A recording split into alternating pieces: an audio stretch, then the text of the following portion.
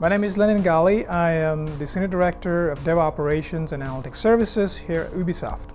Ubisoft is a 7,000 employee global entertainment gaming company, and we publish console, online, mobile games for game enthusiasts in the world. Ubisoft is famous for brand titles such as Assassin's Creed and Far Cry, Just Dance. The paradigm shift happens a few years ago when the social media took over the world, and everybody is looking at scale, agility, speed to go to market, developing applications, and especially games, which require a huge amount of hardware, software, and capability to scale on demand. We've looked at developing these games internally and analyzed that it takes a lot of resources and investment upfront for us to commit. Ubisoft decided to go with AWS primarily because AWS is a matured cloud solution out there in the market, and also very innovative and always developing solutions and services that we could adapt to build and develop applications and games.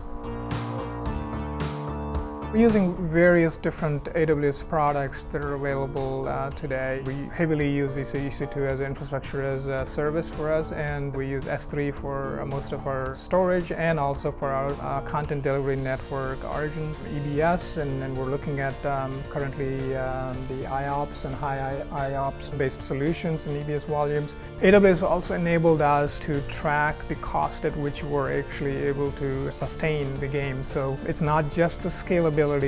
We also needed to keep cost in mind, and so we started looking at optimizing the infrastructure by going into reserve instances, purchase program, and we also look at the AWS billing system and tag-based system that we have now. So we started calculating and predicting at what point in time we needed to reserve our servers and how long when you have more than one game, and especially 10 games.